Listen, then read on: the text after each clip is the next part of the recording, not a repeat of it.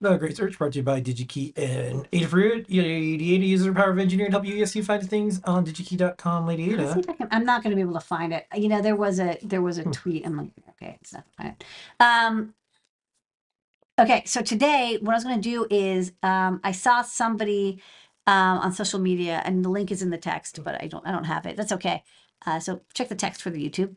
And they were fixing a Sega Master System, and they needed a 7805 to replace it. And somebody was like, "Oh, you know, there's also 7805s that have higher current output." And I was like, "Oh, you know, I never covered just finding your standard 7805 circuit." So pretty much every engineer, when they start, you know, doing electronics, one of the first things they do is they build a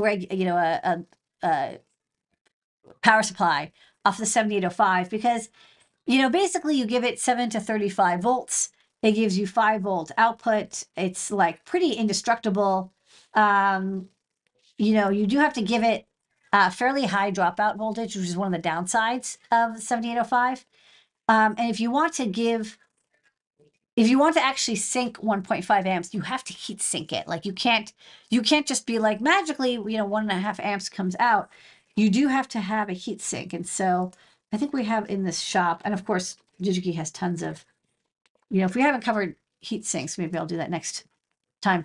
You'll definitely want at least a heat sink. You can even see this is 7805. This one will give you like a little bit more juice out. If you really want to get a lot of current, use a very big heat sink. To be fair though, if you're going to start spending money on a heat sink and stuff, I would actually say, like, you know, these days you can get a very inexpensive buck converter for the same price. So I think we have a DC buck that is, yeah, like these, for example, but there's tons of them. You know, Traco makes them, other people make them. They, you know, take the same regulated output with the same LM XX regulator spacing.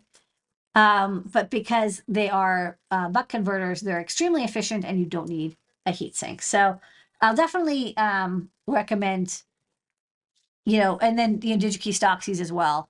Maybe again, like I'll show them really fast. Using these is definitely an upgrade, though they're chunkier, so they may not fit. So let's go and let's just quickly show the 7805 options.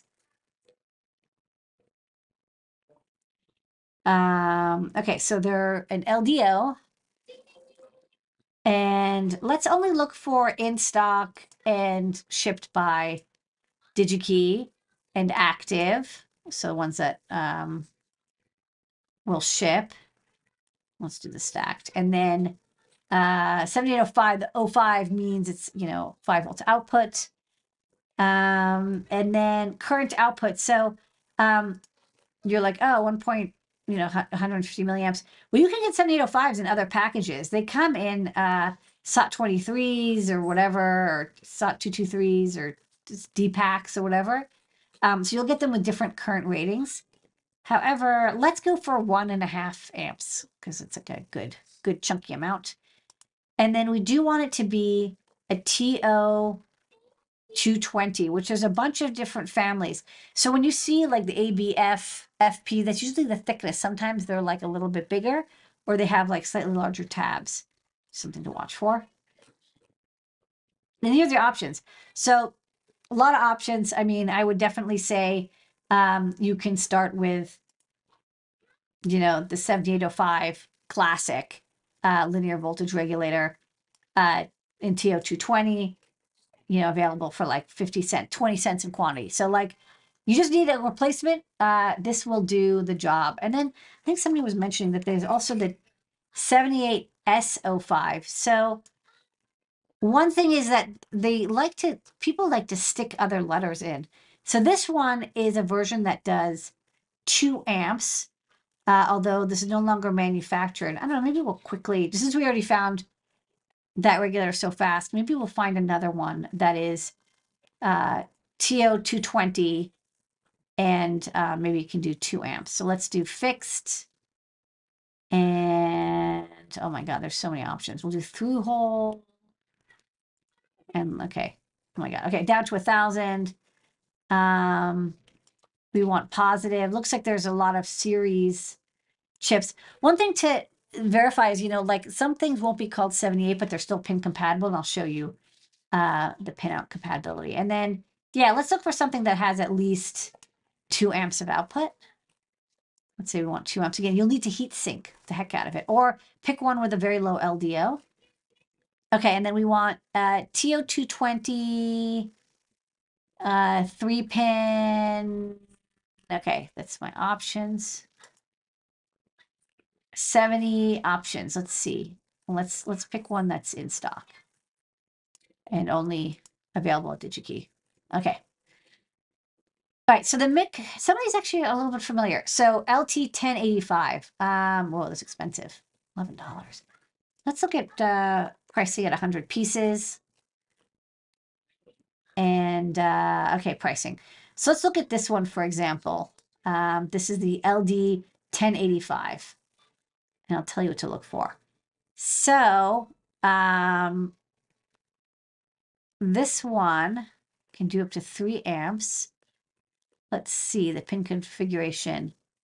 Yeah, so it's input, output, ground. Ooh, I think this is actually different than the standard 7805. Let's look at the 7805 pinout. It's a thing to watch for is not every regulator is standard. And I believe it's input, ground, output.